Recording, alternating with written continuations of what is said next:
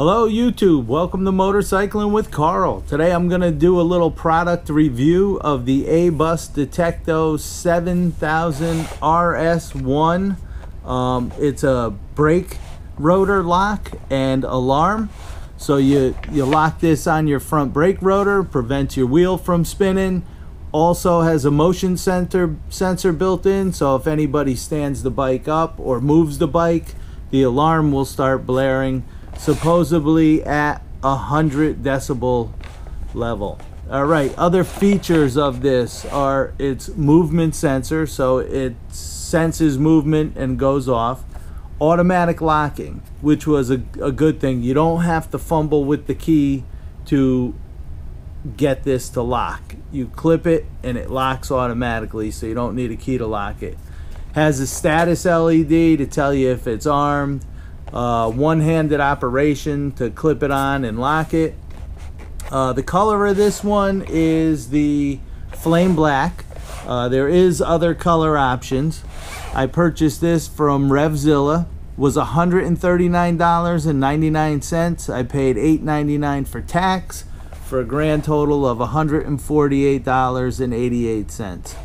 I don't know if it's gonna stop somebody from stealing my bike or not, but I'm willing to put out a little extra, just maybe it'll deter that one person. So it's gonna be worth a try. The one thing, I've never had a problem with RevZilla. All their stuff is good, but I ordered this one and it came in and the safety seals on the side are already broken.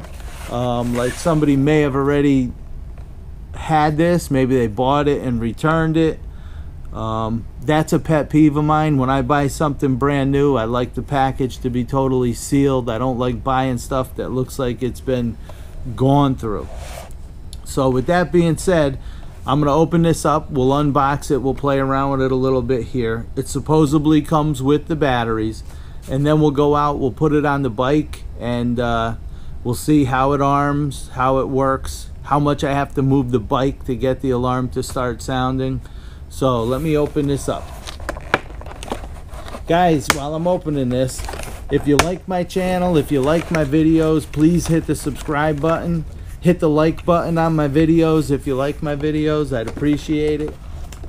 All right, so also the other thing before I get into opening this up a little further, I have some new t-shirts on Teesprings. My son's girlfriend's friend designed me a new shirt. I love it. It's awesome. So if you want to help support my channel, I will leave the link in the description down below where you can click onto my Teesprings store and go check out the t-shirts.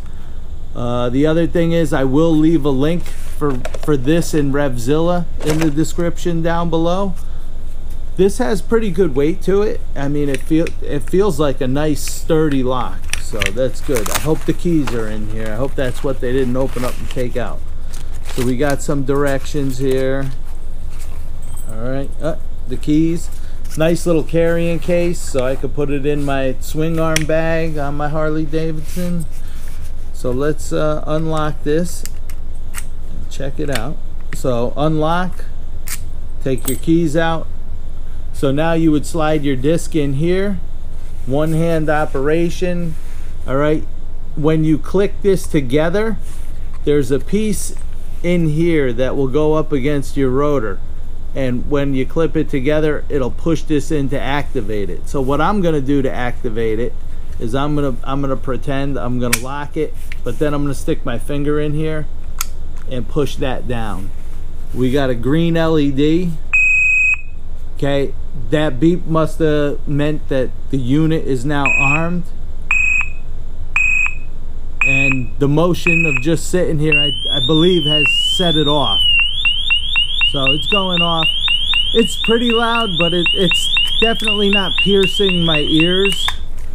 Okay, so seems like a pretty cut and dry operation. Seems like a nice unit. So let's go out to the bike, put it on, and I'll stand the bike up. We'll see how sensitive this thing really is. All right, see you in a few. All right, so we're out at the bike and we're gonna try to test the brake disc lock, and we're gonna see how sensitive it is, and we'll see how easy it is. So what you got to do, I'm actually, when I did it, I would probably put it here, but I'm gonna try to put it up a little higher for the camera. So you slide it over your brake rotor, okay? Click it, it locks.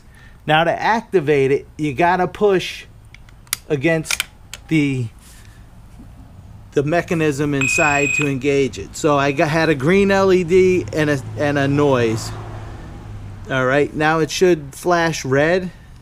There it goes. So it's flashing red, means it's armed. So if I sit on the bike and stand the bike up, it should start going off. I have my key ready because I don't really want to annoy my neighbors. So let's see what happens. Okay, I'm sitting on the bike. I'm gonna stand the bike up. Just a little bit of movement. All right, there it goes. It triggered it. So it's going off. It's not absolutely deafening, but it's definitely enough to get somebody's attention. So yeah, that was, you know, wasn't too sensitive, but it was sensitive enough that if somebody, you know, stood the bike up, it started going off. I'm gonna rearm it now. I want to see, you know, if I touch it, how sensitive it is. All right, so it's on there, it's armed, it's flashing red. I'm gonna go to put the key in and mess with the lock, and let's see what happens. So I'm trying to, all right, I got the key. Oh, I just messing with it to put the key in, and it's going off. All right, so that seems like a pretty nice little brake lock. A little bit on the expensive side, but you know what? If it deters that one person, maybe that'll save my bike that one time. All right, guys, also remember, don't forget to take your brake lock off when you get to the bike. All right, that'll make for a real bad day if you take off and it smashes into the brake calipers. But chances are when you stand your bike up, it's going to start going off, and you'll say, oh, my alarm, before you take off. So I don't think you're going to make it out of there without realizing it's on, but be aware of it. Also, to let you know, when the alarm starts going off, it will go off for 15 seconds and it will stop and it'll reset itself, and if it's touched again, it'll go back off. So it'll only blare for 15 seconds before it resets itself. If you guys have any questions, leave it in the comments below and I'll answer it as best as I can. And when I do another vlog or whatever, and I've used the lock a couple times, I'll let you know what I think about it overall. But as of now, it seems like a really nice product. So one other thing, I do want to say thanks again, Jacqueline, for designing that shirt. I love it. I appreciate it. If you guys want to see it, go on to the link, Teespring, check out that shirt. Any proceeds will go to support my channel. All right, so this is Carl. I'm going to change things up a little bit today. For somebody out there, you know who you are. And my next video, maybe I'll talk about it some more. But this is Carl saying laugh a lot, be nice, and ride on.